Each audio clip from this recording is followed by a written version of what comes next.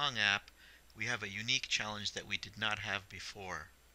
Looking at the two sprites, the projectile on the right and the paddle on the left, we have to make it look to the user as if both of these are moving independently of one another and at the same time. How can we accomplish this? Well, ideally we'd like to use some sort of system Android resource to make it look like two things are happening at once. By using different tasks for the two different things that are going on in our game, we can make it look as though these two things are going on at exactly the same time. In the main thread, we can keep track of when the user is pressing buttons on the keyboard and make the paddle respond accordingly. Meanwhile, we can launch a separate thread for the game and use that to make the ball move independently of the paddle. So our design strategy for the Pong game is to start with the main thread, have that thread build the surface, and then after it's finished building, to launch the game thread. The main thread will retain control of the paddle while the game thread takes over control of the ball. So with that design concept in mind, let's now code the Pong thread class, which will extend the standard Android thread.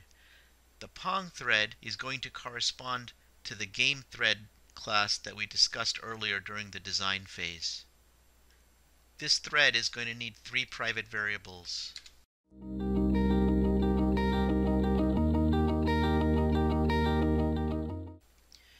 The surface holder is going to get passed along to us when the Pong thread is first created. The Pong game engine object will be the actual Pong game itself that will keep track of the game state. And lastly, for convenience sake, we're going to keep track of our canvas. The canvas can be found inside the surface holder.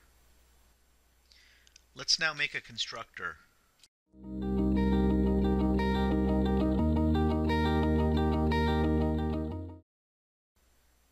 When the user presses a key on the virtual keyboard, we need a mechanism to allow the main thread to use the Pong thread to inform the game that a key has been pressed.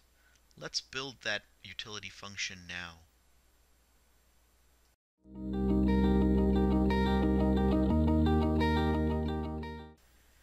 The last function we're going to write for our Pong thread is a standard run function for a thread. This run function is going to be called by the main thread only after it is certain that the surface has been finished being created. Once the run function is called on this thread, it's going to start up the game and continue playing it.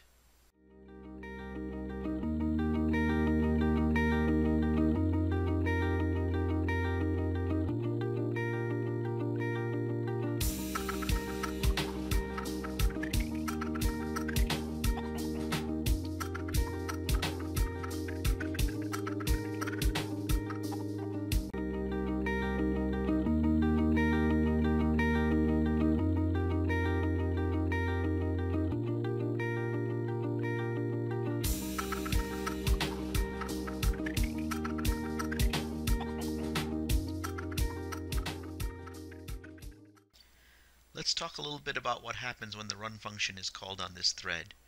We start off by writing a line to the log for debugging purposes. Then we're going to lock our canvas, figure out how big and how wide it is, and then pass that information on to the Pong game, which we're going to create for the first time. Then we're going to run into an infinite loop that's going to manage the ball, allowing it to move freely and bounce when it detects a collision.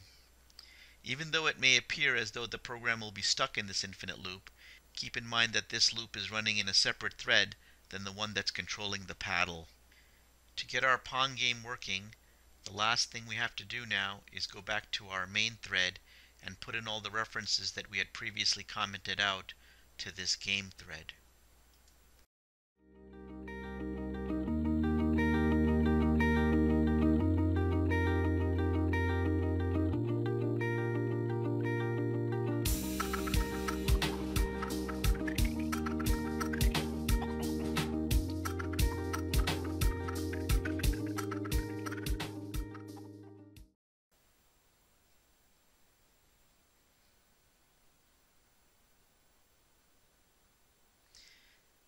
And here we are with our finished Pong game.